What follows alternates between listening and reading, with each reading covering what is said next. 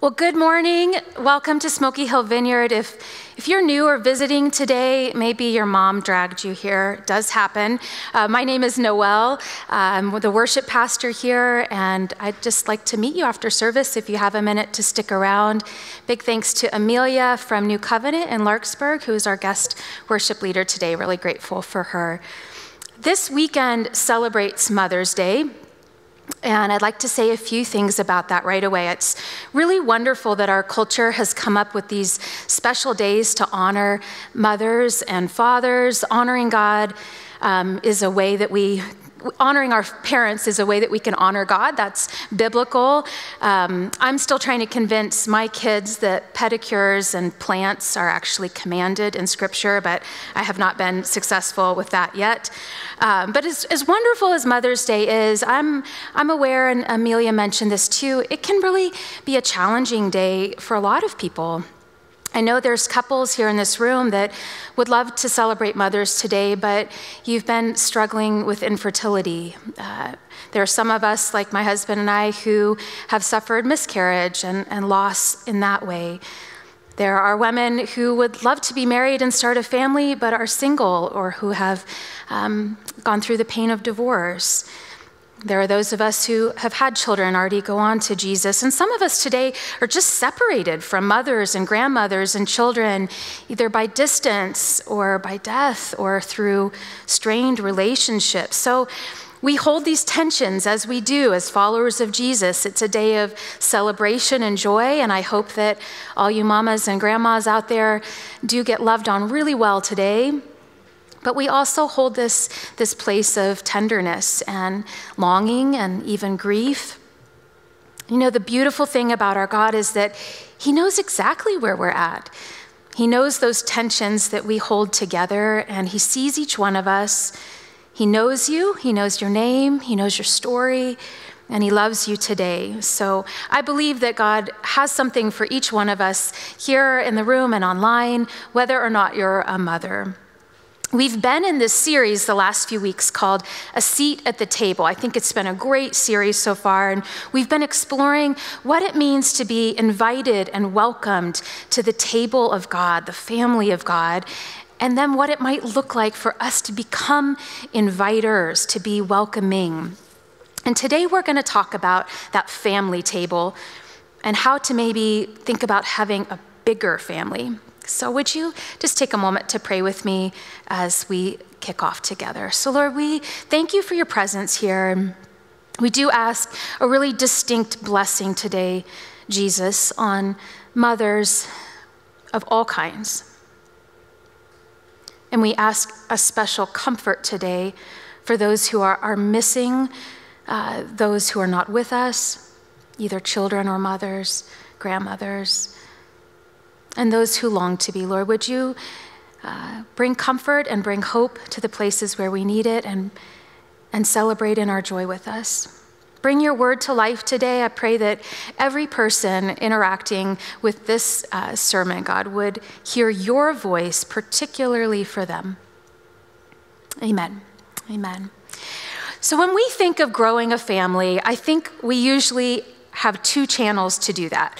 We think about growing through marriage, right? Every time someone marries into a family, our family gets a little bit bigger. And the other way is by having children. And those are both amazing ways to grow a family, but they're maybe not the only ways. And I want us to explore today outside of that particular box. So we know that marriage and having children are opportunities to have a bigger family, but let's think and explore how God thinks about family and what if He thinks differently than us. We often limit it to biological and nuclear families, but what if we're invited into something bigger than the family we're born into or married into? Today, not that I'm ever super formal, but today's going to be especially informal. I just want to tell you a few stories. Some of these are stories from my life, and my hope is that as I tell you some stories from my life, that something sparks in you, that maybe some memories come back from people and situations in your own life, and maybe God would speak to you particular through these stories. So imagine me as a teenager. I'm short, and blonde. Wait a minute, that's exactly the same as I am now. Yeah, anyway, I am not that much different, a little more wrinkles, but I think I was a fairly normal teenager in all of the best ways and all of the hardest ways. I was blessed enough to have loving parents who cared a lot about me. I got good grades, and I was involved in music and theater and had some really good friends. But like most teenagers that I know then and now, there were things in my life that were really hard and confusing. Dating and body image, lots of pressure about competition or figuring out my future, what it looked like to have my own relationship with God and not just be dependent on the faith of my parents. I struggled with an eating disorder in high school, and I also saw friends and classmates who wrestled with all sorts of addictions. This was in the mid-90s. I remember I had a classmate who was a hemophiliac. He was one of the first teenagers who was a public figure with AIDS. He contracted it through a blood transfusion, and every year we had a big walk to raise money, because at that time there was no cure, really no hope at that time. There were all sorts of things going on, teen pregnancy, relationship drama, and enter into this chaotic and wonderful world of being a teenager, Toby and Bridget. Toby and Bridget were two middle-aged women who helped with our church youth group. Now, I say this with all affection and all respect, but Toby and Bridget were not cool. So sometimes you see youth pastors and youth leaders, and you're like, oh, you look like you're 20, and they're 45, and they're always on Instagram, and they've got great selfies, and they know all the lingo and all the stuff. This was not Toby and Bridget. They wore mom jeans before mom jeans were back in style. They weren't anything other than who they were. They didn't try to act like teenagers. They didn't try to talk like teenagers. They just loved us. And they loved Jesus. One was married with kids, one was single, and they just brought who they were week in and week out to this random group of teenagers that made up our youth group. Now, I didn't need a mom. I already had a great mom, but I absolutely needed Toby and Bridget in my life at that time. They listened to me. They asked hard questions that challenged me. They said things to me that I just wasn't able to hear from my parents at that time in my life. They encouraged me. They made a place for me to use music in the church instead of just in competition at school. They laughed with me, and absolutely were just a safe place for me to belong. I don't remember any dramatic supernatural conversations that we had that shaped my whole life. They were just steady, normal, middle-aged ladies who made me feel like I belonged. And if I could feel like I belonged as a teenager, then it opened up the possibility that maybe God had a place and a plan for me to belong with him and in community for the rest of my life. Toby and Bridget didn't have perfect lives. They weren't super Christians, but they loved us well. And I know that there's a group of us, because we're still connected, in our 40s, spread all around the country, who know God and have a different kind of confidence that we belong to the family of God because they treated us like family. Maybe you've had a Toby or a Bridget in your life. Someone along the way who made a place for you, who welcomed you in, even when your life was messy and dramatic. Maybe they saw the best in you when you really couldn't see much good. They reminded you that Jesus loved you when you didn't feel very lovable. They had faith for you when mostly you had doubt. Maybe you've been a Toby or a Bridget. Maybe you've taken that opportunity to be a safe place for kids or young adults or students or colleagues.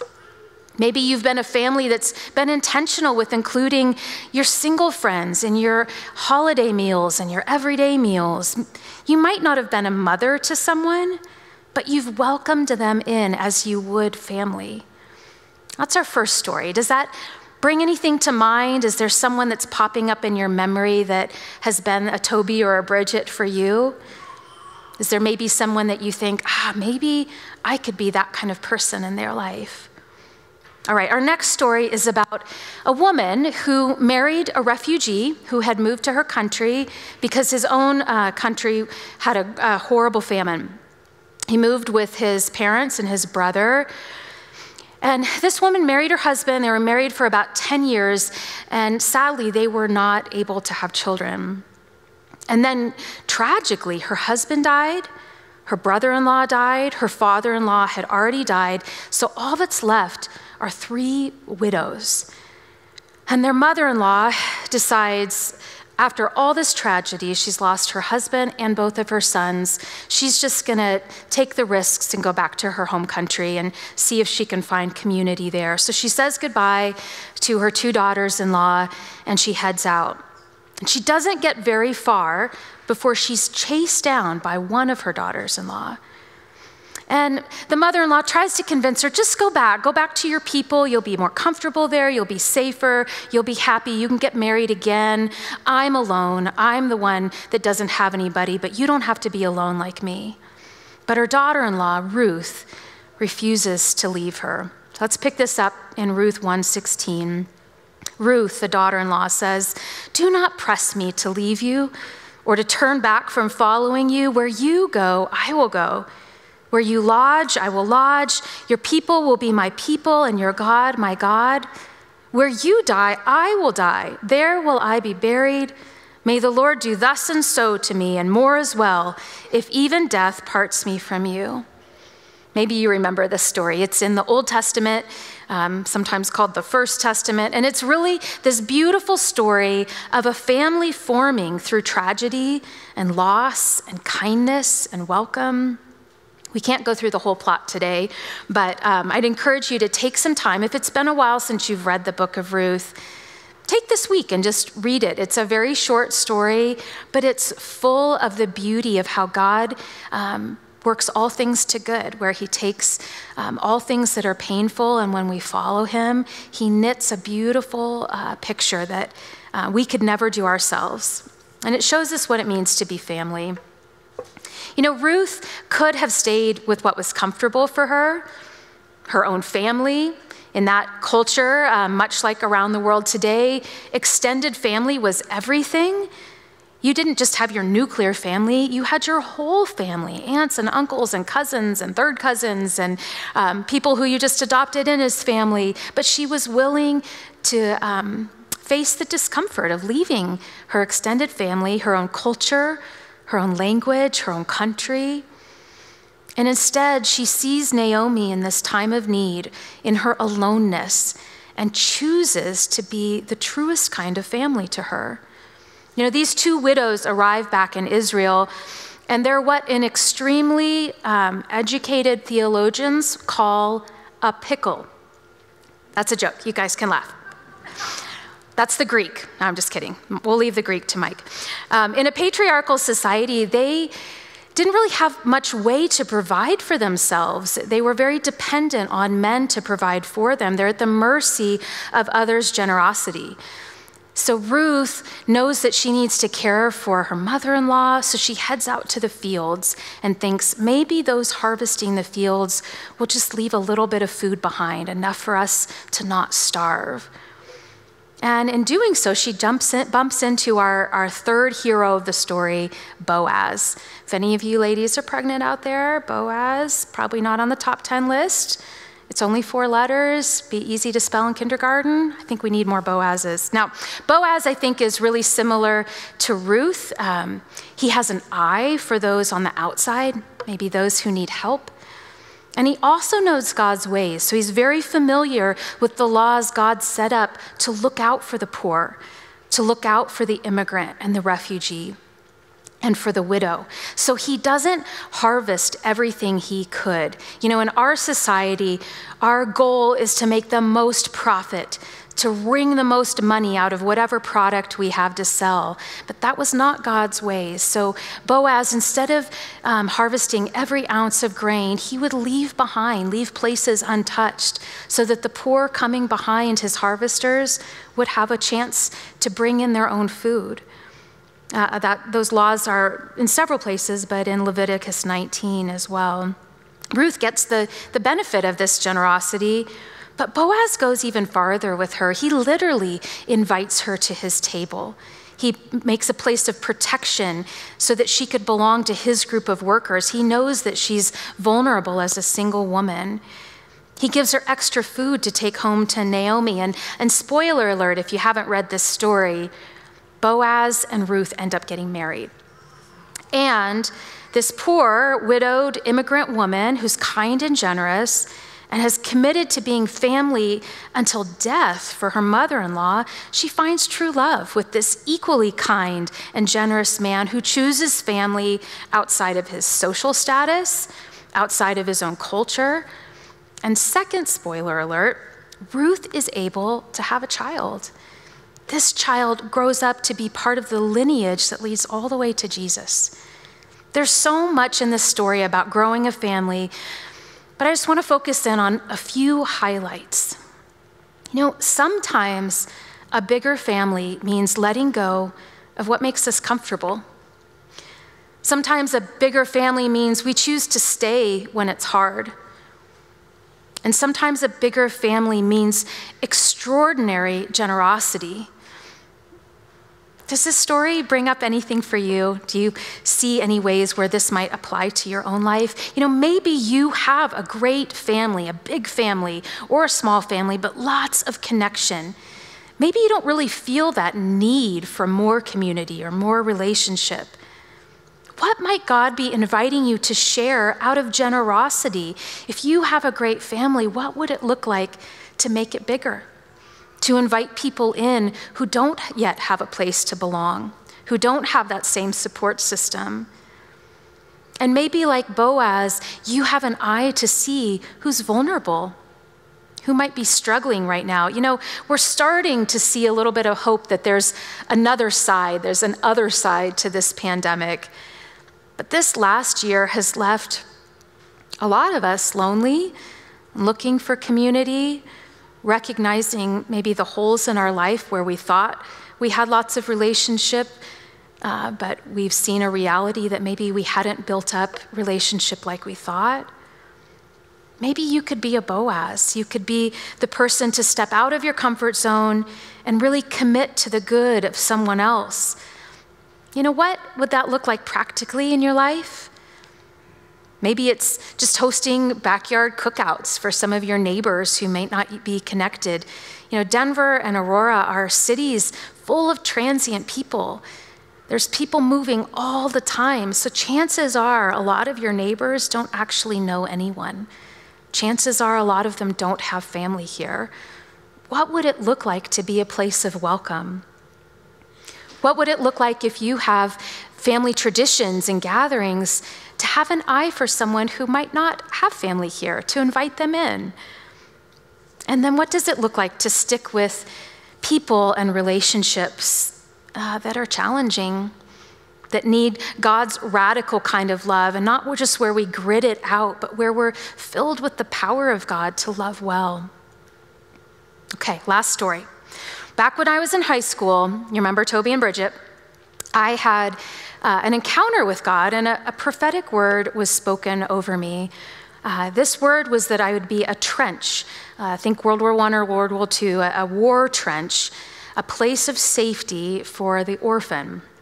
Now, as a teenager, I immediately went to the most grandiose version of this that I could think of, which was that I would open orphanages all around the world and save thousands of children and adopt tons of children too. Now, none of that happened, but that word really stayed with me, and it planted this desire and calling, really, to adopt. Fast forward to my late 20s, and my husband, Will, and I had been married for a little while and had started growing our family. We had two beautiful little ones, Jude and Joella. We had gone through a painful miscarriage, and this idea and thought of adoption hadn't gone away. We were involved in a missions group that was really teaching us about what it looked like to follow Jesus around the world. It was opening our eyes to a lot of need around the world, both how to support local pastors in their home countries, but also how we might be involved. God was breaking our heart in the best ways. And I remember going to a church service. At the time, we were part of Vineyard Columbus, and I was leading worship at a Saturday night service. Will stayed home with our little ones. And our pastor, Rich Nathan, gave this whole sermon, which had nothing to do with adoption. It was all about the depravity of man. Not a cheery sermon, but he gave this list of statistics of all of the awful things that we do to each other, trafficking, and just list after list of awful things. And I was just weeping in this service as God continued to break my heart. I brought a Kleenex. I knew this would happen. But in this moment, I felt the Lord speak to me as I became overwhelmed by the magnitude of loss and grief and need around the world. And my prayer was something like, God, it's overwhelming. What can I do? It's too much. And I felt the Lord pretty clearly say, I have one for you. And so I went home really excited, and Will was, with our little ones. I'm like, this is it. We're supposed to adopt right now. And, gave my grand announcement. And not surprisingly, that's not the greatest way to communicate huge life decisions. So Will needed to have his own process. So I actually went, not that this was the first time we talked about it, but we weren't quite at go just because I said so. So I went the next day and led worship and took our kids out to an art show. And when I came home that night, Will had a really profound encounter with the Lord. And my husband is someone who loves Scripture and spends a lot of time in Scripture. And throughout that day, the Lord had been bringing scriptures to mind about adoption and how we are all adopted when we follow Jesus. None of us are born into faith. None of us are born a Christian. There's an old singer who died a long time ago named Keith Green, and he said, going to church doesn't make you a Christian, even any more than going to McDonald's makes you a hamburger.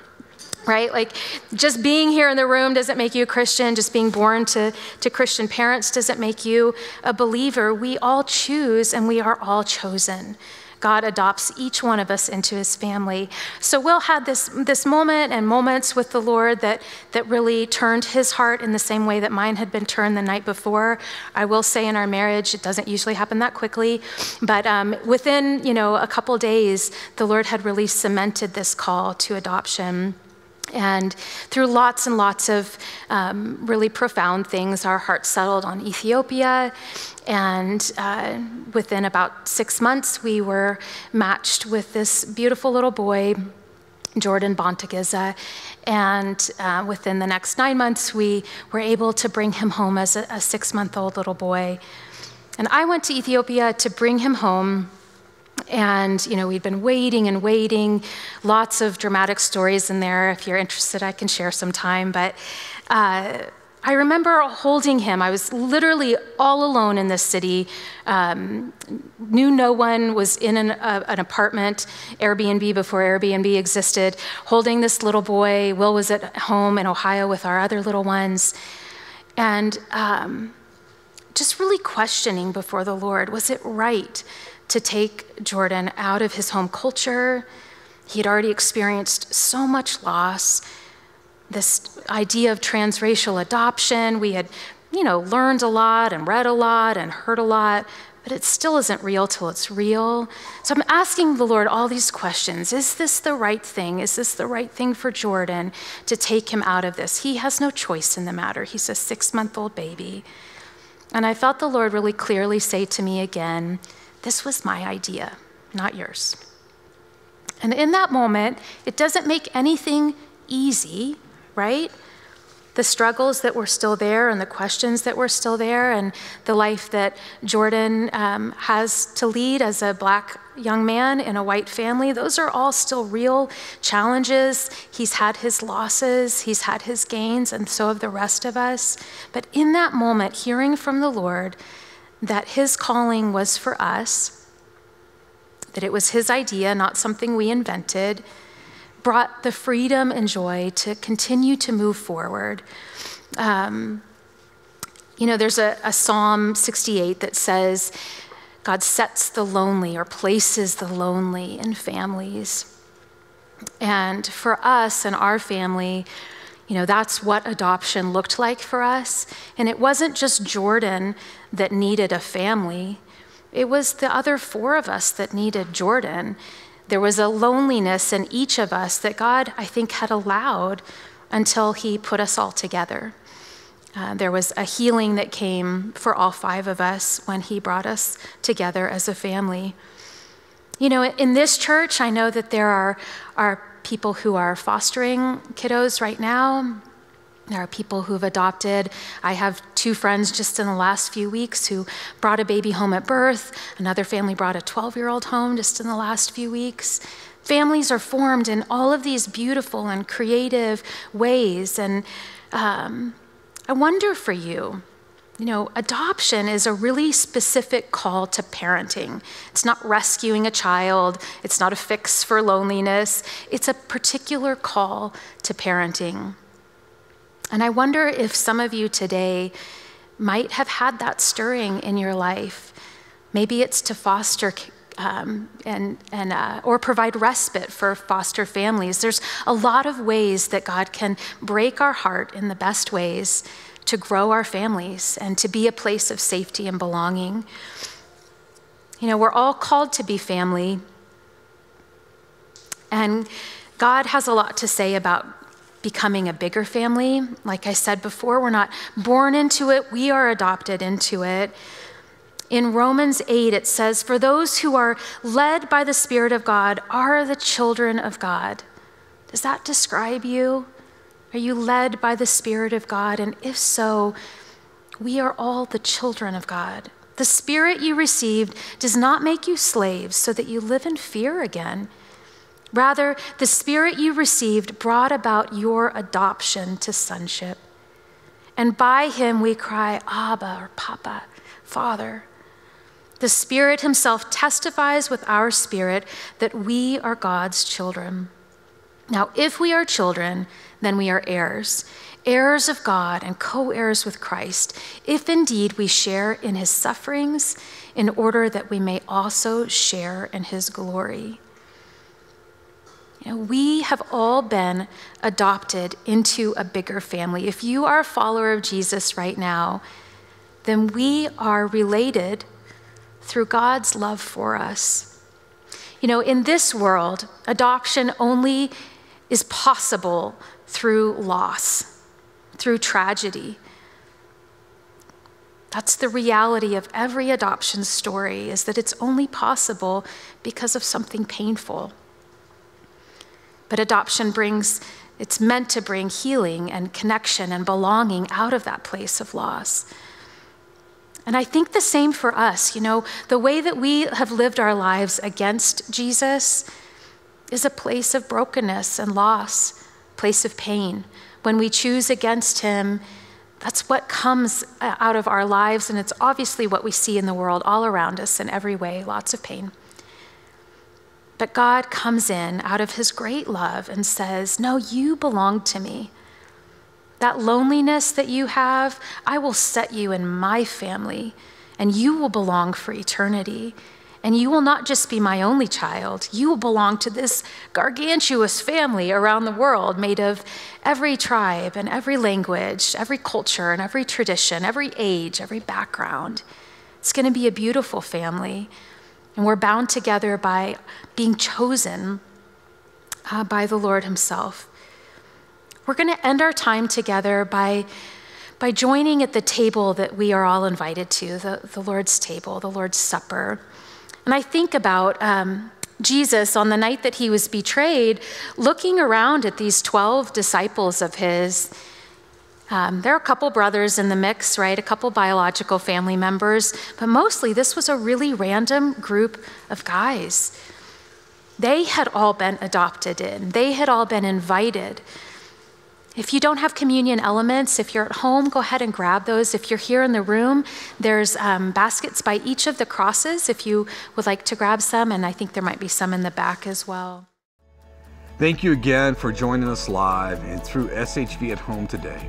Especially if this was your first time visiting, we're so thankful to have you be a part of our community. What comes next for each of you? If you aren't sure where to start, download the SHV app, and if you're here in the room, come on back to the Connect table and talk with Joan, our community life pastor. And we'd love to see you next week, either in person or online. Ladies, don't forget to pick up your gift on the way out. We hope that you all have a wonderful day. God bless. God bless.